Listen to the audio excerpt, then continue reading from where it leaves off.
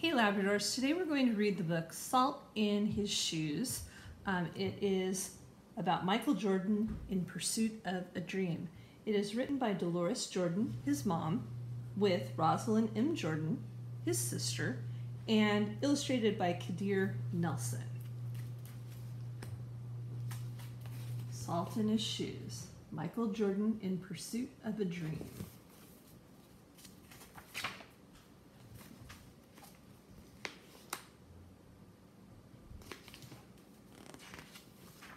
Push this back just a little bit. It's a big book. Michael loved to play basketball.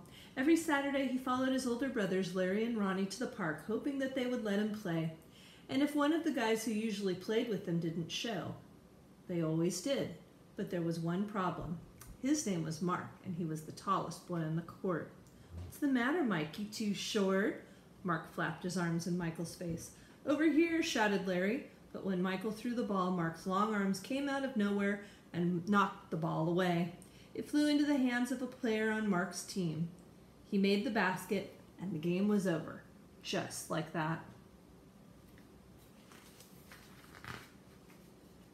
"I'm really sorry, guys. If I were taller, that wouldn't have happened." All the way home, Michael apologized, even though no one was mad at him. His oldest brother, Ronnie, tried to cheer him up. "Look, little brother, you played good today. Don't worry. We'll win the next time." When they got home, Michael went into the kitchen where Mama was cooking dinner. He was still disappointed, and she could tell. "You guys lost again, huh?"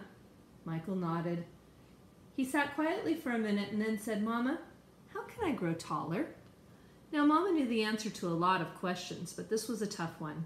She thought for a moment as she sprinkled salt and pepper on the chicken she was making for dinner. Then she smiled, looked at Michael, and said, "Salt." "Salt?"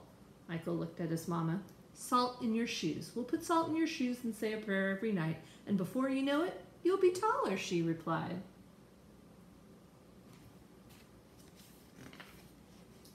"Salt in my shoes?" Michael said quietly to himself.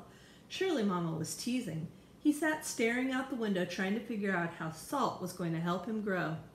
He noticed the rose bushes outside in Mama's garden.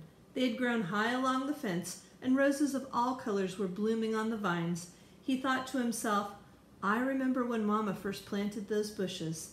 Michael's face lit up. If Mama knows how to make those rose bushes grow taller, then maybe she's right. Maybe salt in my shoes really will help me grow.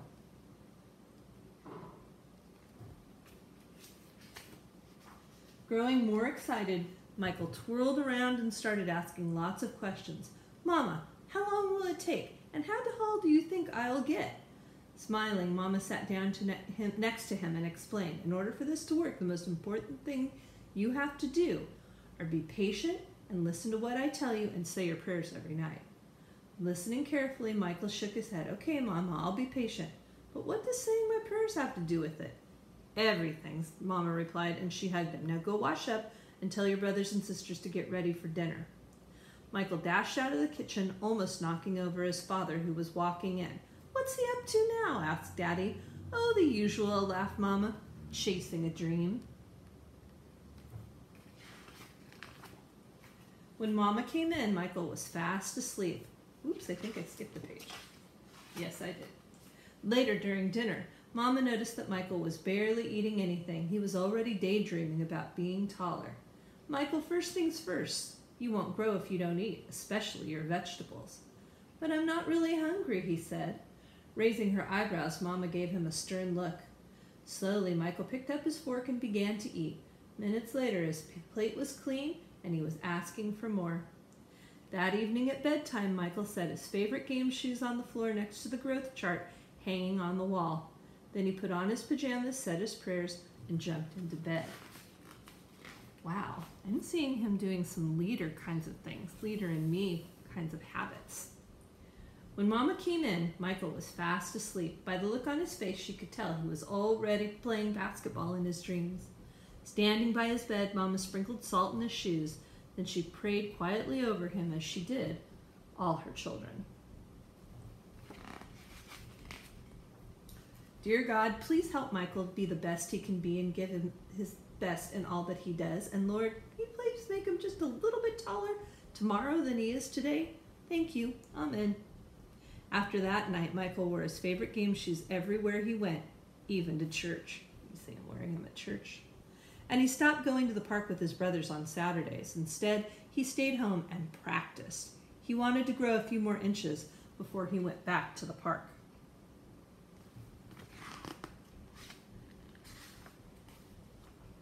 After 2 months of practicing and waiting patiently and praying, Michael stood next to the growth chart on his wall.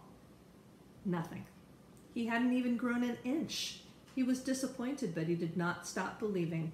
I've just got to give it time like Mama said, Michael thought to himself, and that's what he did.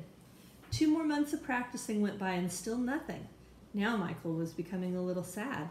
Not only had he not grown 1 inch, but he also missed playing basketball with Larry and Ronnie. About the only thing he didn't miss was being picked on by Mark.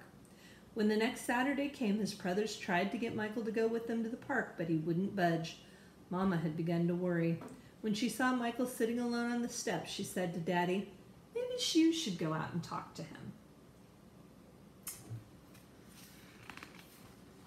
So Daddy went out and sat with Michael. What's wrong, son? You haven't gone to the park with your brothers for a while now. Are you okay? Michael didn't say anything at first. And then he looked at Daddy and said, thought I would be at least a few inches taller by now. I did everything Mama told me to, but nothing's happened. Michael, why do you want to be taller? Daddy asked. If I were taller, I'd be a great player and I could help our team win, Michael answered. But you are a great player, son, and you already have everything it takes to be a winner right in there. Daddy tapped Michael on his chest. Being taller may help you play a little better, but not as much as practice, determination, and giving your best will. Those are the things that make you a real winner and a real leader. Michael thought about what Daddy said for a minute, and then suddenly he jumped up and took off. Where are you going? Daddy yelled after him. I've got a game today, and I'm late, Michael yelled back.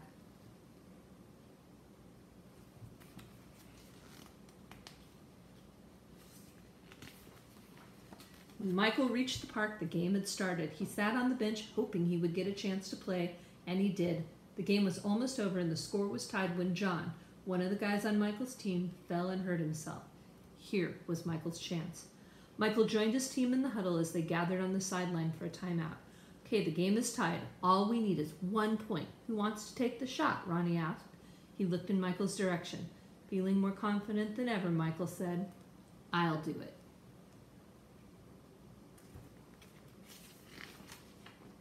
When the whistle blew and the game began, Mark began to pick on Michael as usual. Still trying to play with the big boys, huh? Mark taunted. But Michael paid him no attention. Taller or not, he had been practicing, and today he was determined to win. Larry threw the ball inbounds to Michael. Michael caught it, bounced it for a moment, and then took off running.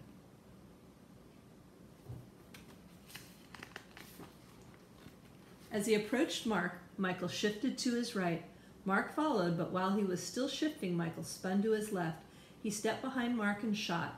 The ball arced far above his opponent's hands and fell silently through the hoop. 2 points. The game was over. Michael's team had won. It was just as Michael had dreamed. When he realized what he had done, Michael took off running and didn't stop until he had reached home.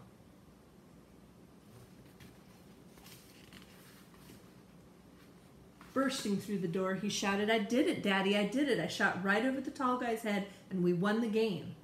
Running in behind him, Ronnie and Larry joined the celebration. That's right, little brother, you did it. You won the game for us. Michael remembered the look that Ronnie gave him during the last time out of the game and said, no, we won the game, but I was the star. They all laughed. After that day, Mama stopped putting salt in Michael's shoes, but Michael did not stop being patient and working hard and praying.